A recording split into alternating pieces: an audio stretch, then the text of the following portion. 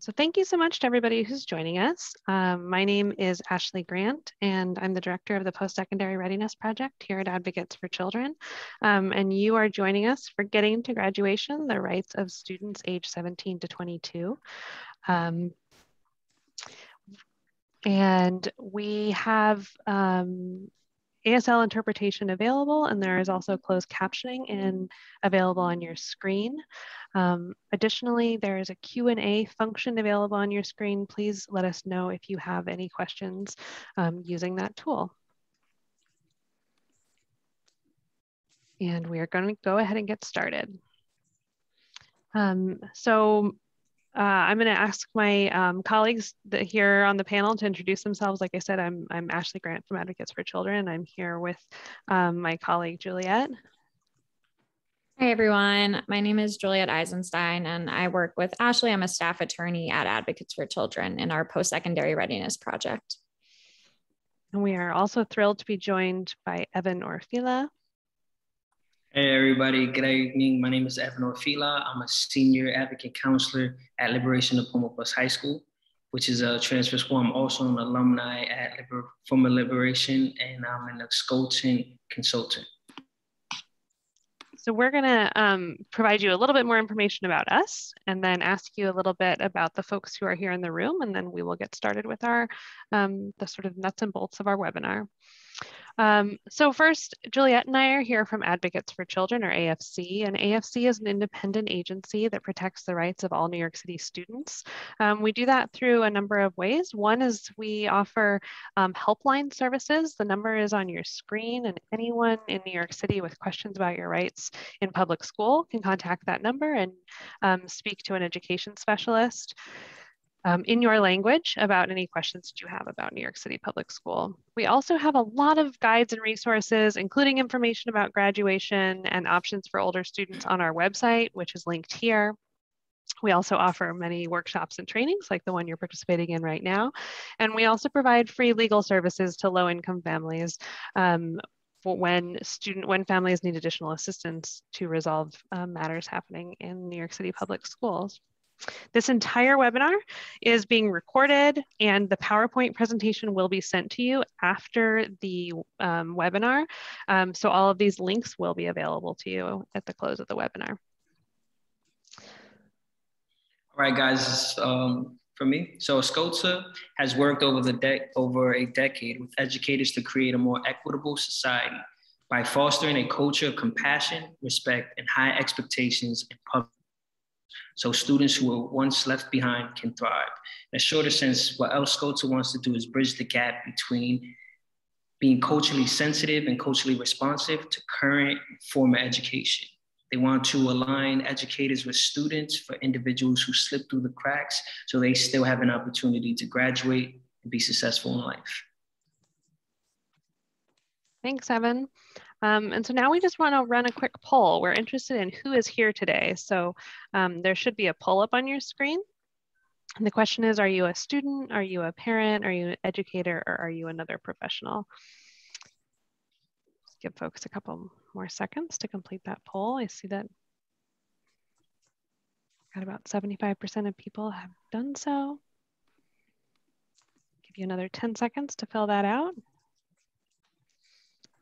All right, so it looks like, I'm gonna go ahead and close this. It looks like about 63% of us are professionals.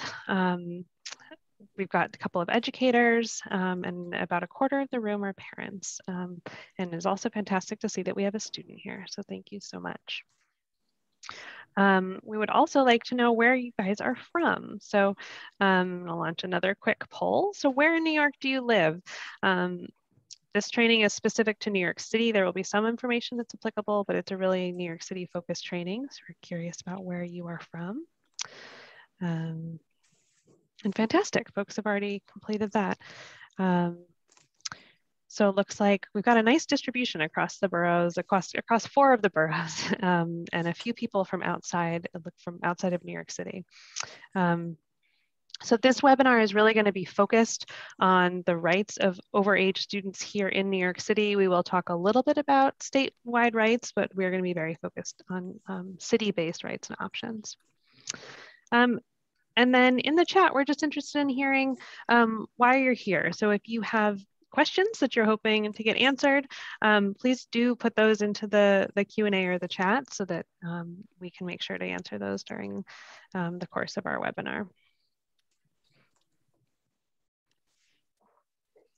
All right, and then lastly, just want to talk through our agenda for the day. So this is how we're going to spend our hour. As I said earlier, we're going to be taking questions throughout. So please do use the Q&A. We're going to be pausing throughout the webinar to answer those questions if they're not answered already in the webinar. Like I said, the webinar is also being recorded, and you will receive a link when it is over, along with a copy of the chat. I'm sorry, a copy of the slides.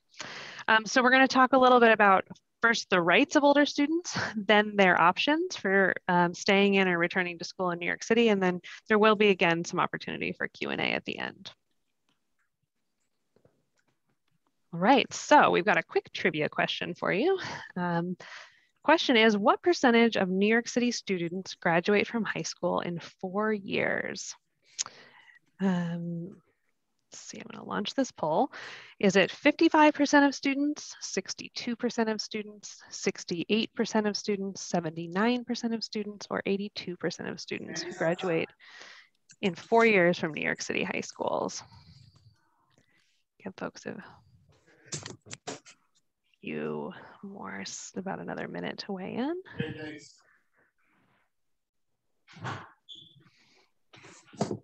All right, I'm gonna give you about 10 more seconds to answer this question.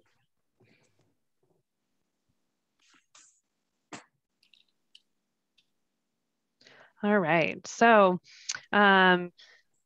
we're gonna share the results here. So most people are guessing that it's about 79% of students, and you folks are correct. About 79% of students in 2020 graduated in 4 years. However, if you include students who graduate in their 5th or 6th year, last year that total went up to about 82, a little over 82.1%. Today, we're really going to be focusing on the options of students who need more than 4 years to finish high school, or students who are older for their grade level. This year alone, almost 8,000 students in New York City graduated in their 5th or 6th year. And so we're going to talk about options for students to stay in school or return to school when they are older for their grade level. So starting us off is going to be Juliet. Okay, great. Thanks, Ashley. So as Ashley said, we're going to start by discussing what students' rights are in high school. So first, students must stay in school until the end of the school year in which they turn 17. So that means that if a student turns 17 on or after July 1st of, let's say, 2021, this year, which is the first day of the new school year, they must stay in school for the entire school year thereafter. So for the entire 2021-2022 school year. So that's what students must do. Students may stay in school. So they have the right to stay in school until the end of the school year in which they turn 21 or until they get their diploma, whichever comes first. And I'm going to talk about this second box a little bit more in the next slide. So students have the right to stay in school either until they've earned a diploma or until they've turned 21. And when we say turn 21, we mean they can stay in school until the June after your 21st birthday. So if you have a summer birthday, that would be the end of your school year, it would end over the summer. But if your birthday is at the way end of August or starting in September, you can stay in school that entire year that you're 21. And your right to stay in school ends with whichever comes first, whether you turn 21 first or whether you earn a diploma first. Most students' eligibility to stay in school ends when they earn a diploma, either a Regents, a local, or an advanced Regents diploma. Statewide, more than 95% of graduates do so in 4 years, but many students need more time. And students who need more time are more likely to be Black, Latinx, English language learners, and students with disabilities. I also want to quickly note here that when I say earn a diploma, I'm only referring to a local diploma, a Regents diploma, or an advanced Regents diploma. There are students with disabilities who are working towards non-diploma credentials, something you might have heard as referred to as a SAC, or a Skills and Achievement Commencement credential. Those credentials are not diplomas, so they do not end a student's eligibility to remain in school. So if a student with a disability gets a credential and they're not yet 21, they can still remain in school until the June after their 21st birthday. Okay, so now we're going to talk about the crux of things that have happened during COVID, the right for students to remain in school even after they've turned 21 because of the school closures last year. So in April of 2021, New York State Education Department issued a memo. And in that memo, they said, as you can see on the screen, they strongly encourage schools and school districts to allow students who would age out of school during this past school year when schools were closed, the opportunity to return for summer school, and if necessary, attend school during the 21-22 school year in order to complete their education and earn a diploma, credential, or endorsement. So essentially, even though typically eligibility ends when you've turned 21, State Ed issued a memo giving guidance to school districts to give students more time to graduate because of the COVID-19 pandemic. So in New York City specifically, what this means is that students who turned 21 last school year can stay enrolled, or they can re-enroll in a New York City high school for this 21-22 school year to continue working towards their diploma. So students can either return to the last high school that they were a student at, or they can enroll in a transfer school or a YABC program. And they can do so through the end of June 2022. And we're going to talk about what each of those options means during the rest of the presentation.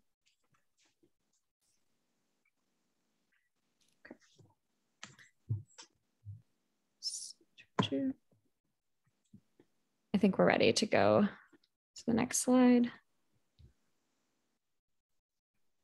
I'm sorry, we're having some technical difficulty changing this slide.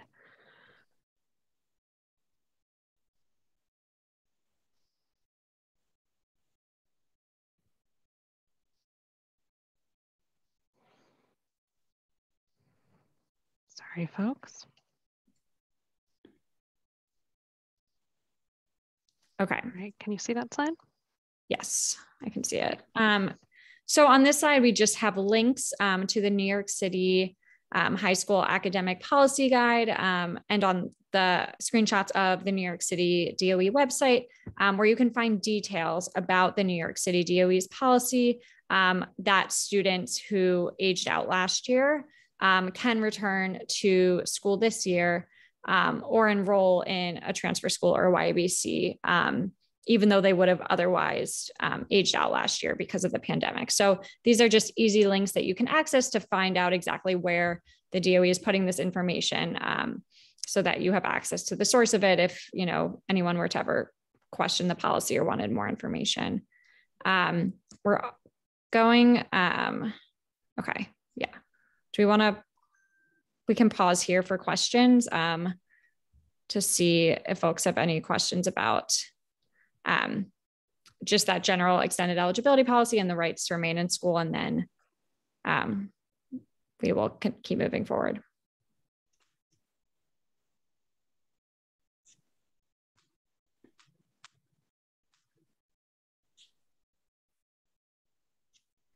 All right, it looks like we don't have any more questions at this point. So do feel free to put questions into the chat and we will have additional opportunities to stop and answer those.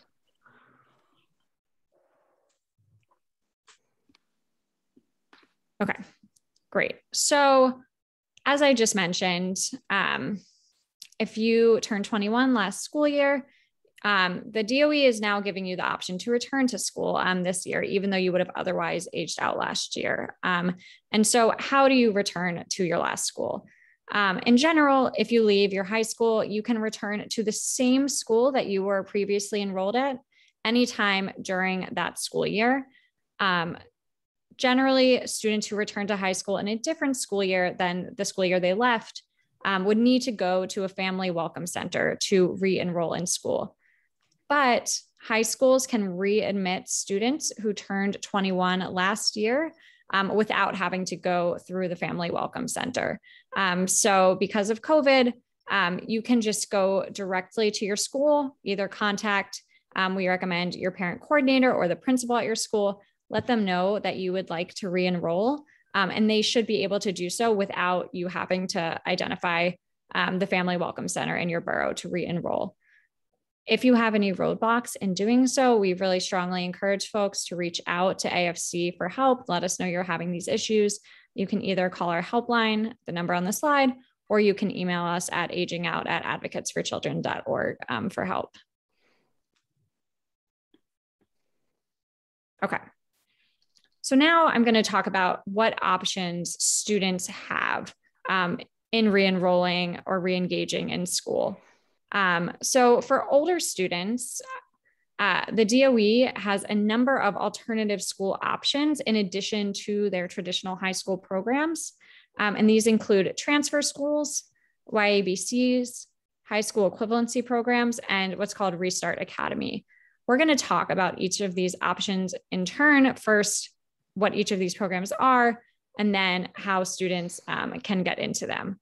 So I am going to pass it off to Evan now to talk about transfer high schools. Okay, so what are transfer high schools? Transfer high schools are typically small schools for overage and undercredited students. Students will still earn a regular high school diploma. They can earn up to 18 credits a school year.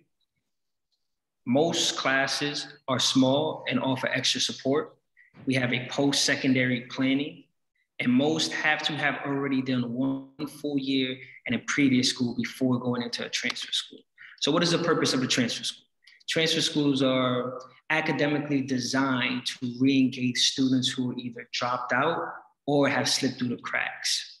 The schools operate and are most productive when the classes are small, because with smaller classes, teachers can focus more on students. Advisors have more time to be detailed and oriented on not only academics, but post-secondary readiness, and give individualized attentions to students. On top of that, the benefit of going to a transfer school is they also have a learn to work program, which usually offers an internship that is a career path that transitions from high school into whatever the student's post-secondary readiness options are. The only downsides that may come with a transfer school is some transfer schools aren't properly equipped to deal with extensive IEPs, meaning if a student has a severe disability, the school may not be able to meet that student's needs. The process usually is very easy and simple. Some transfer schools require an intake, an application, but most important, just your records, which come with a transcript. IEP if a student has one, proof of identity, and immunization records. Next step is getting into a transfer high school. So what a parent, a student, a counselor would want to do is research the transfer schools in their local area so the student won't have to travel far. Contact that transfer school to see if that's a good school for the individual. The guardian or parent can send over the records to the transfer school or have their prior school, in certain exceptions, request the documents for the new transfer school. After that, you'll go through an intake process, and that intake process will basically assess where the student is now, so the counselors, staff, and teachers can meet them at their immediate need and work on progressing them after. And then after, go with a follow-up, and 99% of the time, the student usually gets accepted. Next slide, please. All right, so I'm gonna pass it back on to Juliet. Thank you. Great, thanks, Evan.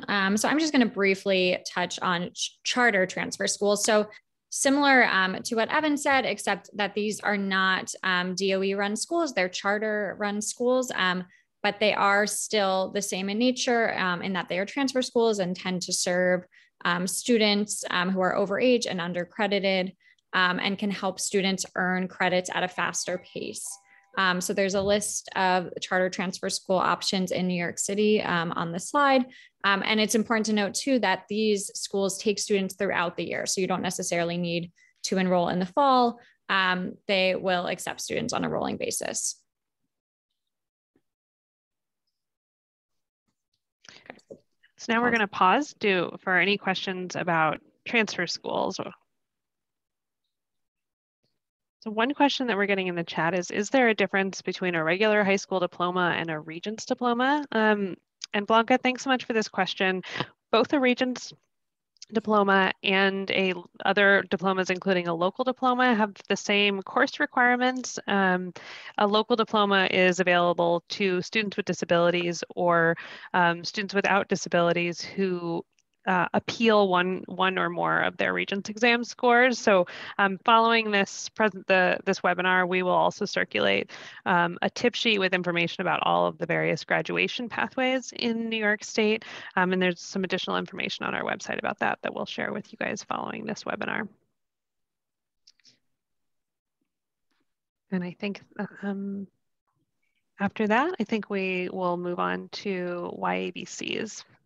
So it's back to Evan. So YABC stands for Youth Adult Borough Centers. And what are YABCs? YABCs typically are categorized into 4 different boxes. From ages 17 and a half to 22, they still earn a high school diploma. They do offer paid internships, and they offer afternoon classes Monday through Thursday. Now, some of you may ask, well, what's the difference between a transfer high school and a YABC? Well, YABCs usually tend to have a higher level of maturity. In retrospect, you can look at it as YABC as an adult or college class. There's usually less support. Most of the time, often a few equipped to deal with students with special needs, as I mentioned earlier. And students who attend a YABC still earn a high school diploma from their original their original high school. Now, the benefits of doing a YABC is a student who may have a family to support or needs to take care of during the day can still work in the morning and still achieve a high school diploma by going to classes in the afternoons. Most transfer schools do not offer that option. Most transfer schools still follow a regular traditional high school hours from either 8 to 4 or 8 to 3. Next slide, please. Well, then the next question has to be, how do you get into a YABC? Well, first you have to get or stay enrolled into a regular high school. You would have to speak with a guidance counselor to fill out a Y1 and a Y2 form.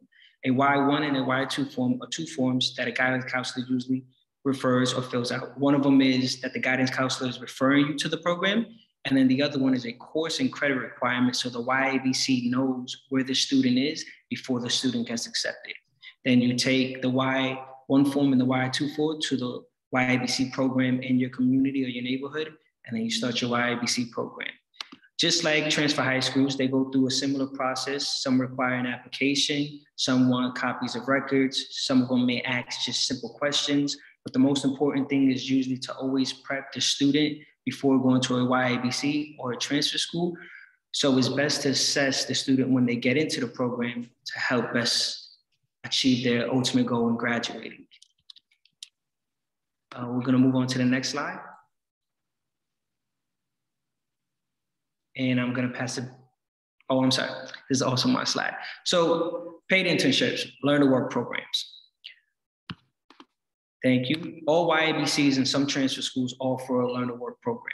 Job readiness and career exploitation activities. Paid internships up to 15 hours a week during the school year. Often you will talk to a learn to work coordinator at your YABC or transfer school to join. Now, the importance of a learn to work program inside transfer schools and YABCs is to help the student transfer from high school into a career path that best fits and suits them. The internships are usually course or career focused on the specific individual student's needs. The benefits of this is that if you do have a student 17, 18, 19, 20, or 21, they can get steady work, have experience and then transition into their field. If we look at it from a different perspective, think about it as going to college and taking an internship, and when completing college, starting the career path. Now we'll continue to talk and we'll move on to speak and dive into high school equivalent programs and a Restart Academy. But before we do this, we're going to take a quick pause to see if anybody has any questions or concerns. Put it in the chat. We'll get right to you.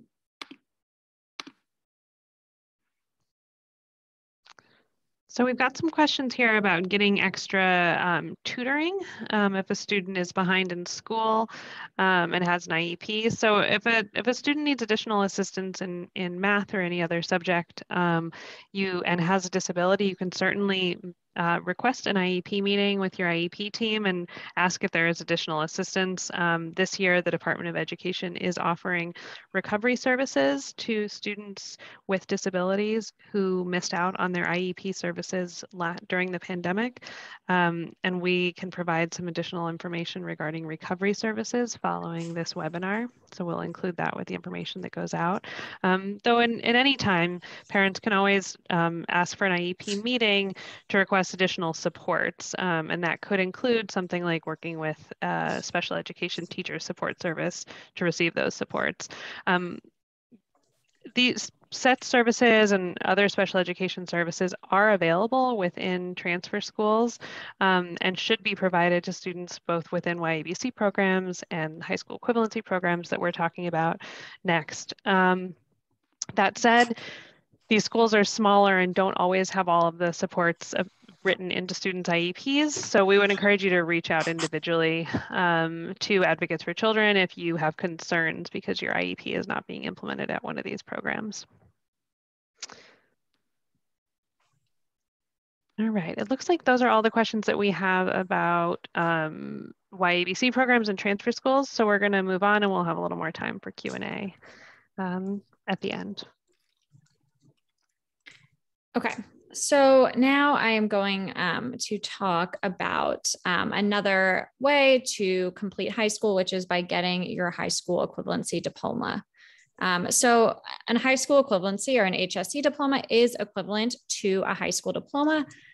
In order to get an HSC diploma, you sit for the task exam, formerly known as the GED, and there are different subtests to the task exam. If you pass these subtests, you can get a high school equivalency diploma. Something important to note is that if you are 18 or under and want to get your HSE diploma, you must be enrolled in a course where you prepare to take the exam in order to sit for the exam. If you're older than 18, you can just go ahead and sit for the exam. But if you're younger, you must enroll in a course as well. Because these are equivalent to high school diplomas, they are still good for college, military, jobs that require a high school diploma. That said, it's not a quick fix. This is a difficult exam. It often, we see, takes students several years to prepare for it and pass all of the sections. So it's not necessarily an easier solution than working towards a diploma. Something that is important to note that has changed in the past few years is that previously you had to pass at least one task subtest. So there are different subtests in different subject areas. You used to have to pass at least one subtest, and you could replace the other subtests with passing Regents diploma or Regents exam scores. Sorry. But as of April 2018, you can actually substitute passing Regents exam scores for any of the task subtests. So that means if you're a student who has passed all of the Regents, but just really struggling to get those credits that you need for a diploma, the task exam might be a good fit for you because you can use those Regents exam scores towards the task subtests to get your high school equivalency diploma more easily than you might be able to get a high school diploma. Okay. So the DOE has programs called Pathways to Graduation or P2G programs that they provide, which are courses that students can enroll in to prepare for the task exam. These programs are free. They serve students ages 17 to 21. They're offered both in the day or evening, full-time and part-time. They're taught by credentialed teachers. They do offer more limited supports for students with disabilities. They're not as supportive. Some offer bilingual programs in Spanish, but not all. And they also all have CBO partners or community-based organizations that they work with and that are often co-located in their school buildings, so that students can access the resources of those organizations while they're attending the HSE program. One other thing to note is that if you are 17 years old, you really need parental approval as well as administrative approval in order to enroll in these programs. They're often looking for students to be 17 and a half to 21, but will consider a younger student under extenuating circumstances. Okay. So how do you get into an HSE program? The first step is to visit a referral center. We'll drop a link in the chat to the website where you can locate your nearest one. If you are under 18, you should go visit a referral center with your parent or guardian. You then would attend orientation. These orientations are offered on Monday, Wednesdays, and Fridays. You then need to take what's called the TABE test, which is a test that will determine your academic levels so that it can place you in an appropriate course. And then you would meet with a counselor to choose which high school equivalency program to enroll in. There are also non-DOE run high school equivalency programs, and I will also drop a link in the chat for those programs as well.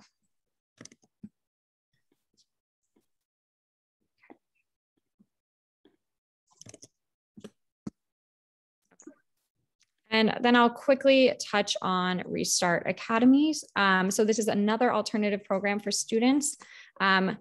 These offer mental health supports, behavioral health supports, as well as substance abuse treatment for students who that might be appropriate for. They are taught that they're run and taught by DOE teachers.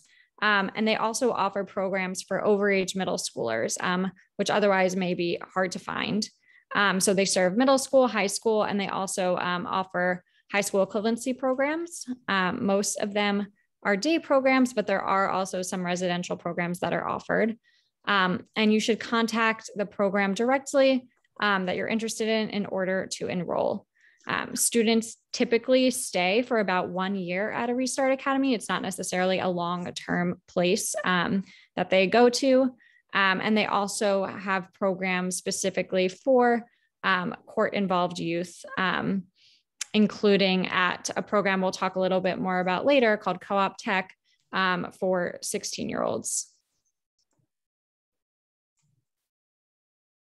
Okay, so I'm going to just pause here for any questions that have come up. So one question is, are the P2G referral centers open to meet with counselors and to take the TABE? Thanks, Melissa. When we reached out to District 79, which operates the P2G referral centers last week, we were told that the process described here is accurate as of this fall. So there should be folks available at those centers, both to meet with students and to administer the TABE. And there's also some questions about at what point a student has been dropped from school or discharged from school. So generally students can be students who are under 17, so students who are still compulsory age, those are the students who are still required to attend school, cannot be discharged for attendance. Students who have reached the end of the school year in which they turned 17 can be discharged from school if they are absent for 20 consecutive days. And if their school holds what is called a planning interview to create a plan with the student and the parent to address any attendance concerns that may be happening, and to inform the student that they have the right to return to school until the end of the school year in which they turn 21. Even if a student is discharged following one of those planning meetings, students always have the right to return to school until the end of the school year in which they turn 21. And as Juliet said, this year, even students who turned 21 last school year are able to return to their New York City high school. So sort of with what day the student left the register shouldn't be relevant in this conversation. The question is really, did the student age out during the 2021 school year? If so, they're able to come back this year. And if they have not yet aged out, all students have the right to return to high school until they graduate with a Regents local or advanced Regents diploma. Ashley, if I may just add one thing before we continue. Usually in transfer schools, there's 3 letters that go out after students miss an excessive amount of days. After the 3 letters, when they usually have the intervention program to officially discharge the child. However, if a student does come to school within those letter time periods, the letters restart and the 20 days has to restart over. Thanks, Evan. That's helpful. Are there other questions about transfer schools, YABCs, Restart Academy programs, or HSE programs before we move on? All right, so we'll move on and we'll still keep the Q&A open and we'll have some time at the end to answer additional questions. Okay, so now I'm going to turn and talk about other supports that are available to high school students attending DOE schools that may be of particular interest to older students. So these supports include childcare, vocational training, paid internships, and transition consultation. And we're going to talk about each of these in turn. Okay, so first is childcare, which entails the LIFE program, which stands for Living for the Young Family Through Education. And this is free daycare and parenting classes for DOE students who have children. Your child must be between 8 weeks and 3 years old, and the parent must be enrolled in a DOE school or high school equivalency program. LIFE runs about 30, I think a little bit more than 30 centers in all 5 boroughs of New York City. And also important to note, the parent does not have to be enrolled at the same school where the LIFE center is located in order to enroll their child there. I just want to make a few quick notes about students who are pregnant as well. Pregnant students are required to attend school unless they are prevented from doing so due to medical reasons, in which case they may apply for what's called home instruction to receive instruction at their homes. Schools also must provide reasonable accommodations and supports services to parenting students when they return to school. And so these are just things to keep in mind if you are or know of a student who also is in need of childcare while they attend school. And that's something that's presenting a barrier for them enrolling in school currently. Okay, next I'm going to talk about vocational training, primarily through a program called Co-op Tech. So in order to enroll in Co-op Tech, which is a DOE run program, you must be 17 years old. You must have a diploma or be enrolled in a DOE high school or high school equivalency program. They offer half-day programs for students who are enrolled in high school or DOE Pathways to Graduation programs. And they offer evening or night programs for students who have diplomas and who want to come get vocational training, after, for instance, a day's work or other programming they have during the day. Co-op Tech teaches industry skills. It provides training and credentials in different trades, from building trades to health trades, IT, service industries. They offer a ton of different programming. There are satellite sites in each of the 5 boroughs. The main site is on the Upper East Side of Manhattan. If a student is currently enrolled in a high school or a high school equivalency program, what they would do is attend their high school classes during the first half of their day, and then they would come to Co-op Tech for the second part of their day to get vocational training. in an industry of their choosing. They can usually select which program they're interested in, working towards a vocational credential in. If you're interested in enrolling in Co-op Tech, you can call the number on the screen or also visit their website, cooptech.org.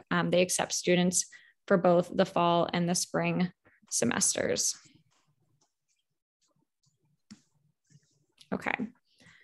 Next, I'm going to talk about paid internships. So Evan touched on the Learning to Work program, which is offered at YABCs and transfer schools, which is a way for students at those programs to get paid internship experiences. Here are a couple of other ways that students can get paid internship experiences, even if they're not enrolled in a transfer school or a YABC. So these are SYEP, which stands for the Summer Youth Employment Program, and Work, Learn, Grow.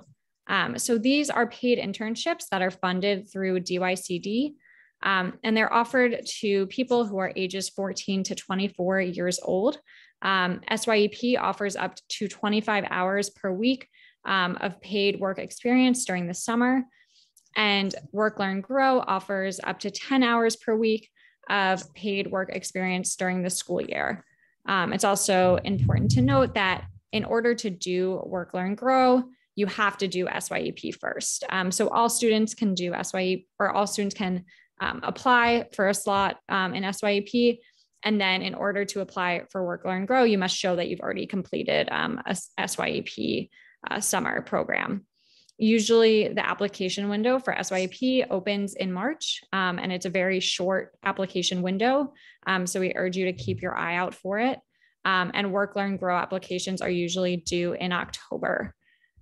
These programs also offer priority for students with disabilities, for students in temporary housing, and for court-involved students. And there's a link on the slide if you are interested in learning more and entering the lottery. You can click on that link to see what the application looks like. Okay. So the final additional support that the DOE offers to students is transition consultation. So the DOE has told us that they are going to continue offering consultative services through their TCACs, which stands for Transition and College Access Centers. So these are centers they have in each of the 5 boroughs, and they're going to provide consultative services through these centers for students who aged out after the 2020-2021 school year. These consultation services are different from more time in high school. Instead, they're more seen as additional supports that you can get to help you reach your post-secondary goals. So these can include one-to-one supports, either in person or remotely, help applying to college or vocational programs. They can help assist you in going through the Access VR intake process and getting your documents together to apply for Access VR. They can assist with OPWDD applications. They can review documents, make calls with you, reach out on your behalf to other service agencies. And they say that they will provide these services until whatever adult services that you're looking for are set up and in place.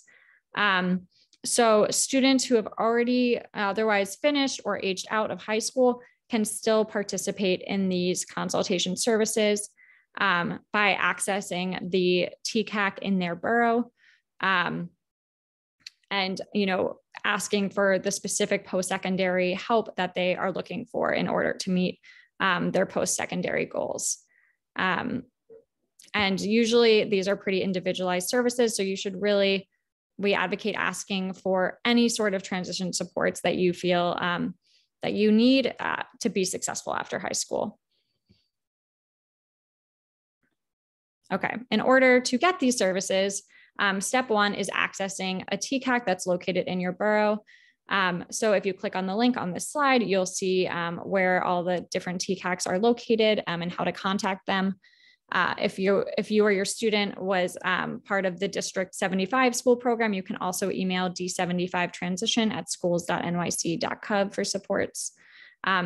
If that is unsuccessful for whatever reason, you can reach out to special education at schools.nyc.gov to request the supports that you're looking for.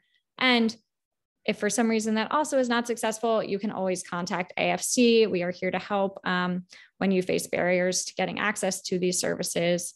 You can call our helpline at the number on the slide, or you can also email us at agingout@advocatesforchildren.org. Okay, I'm going to pause here for more questions about those additional supports.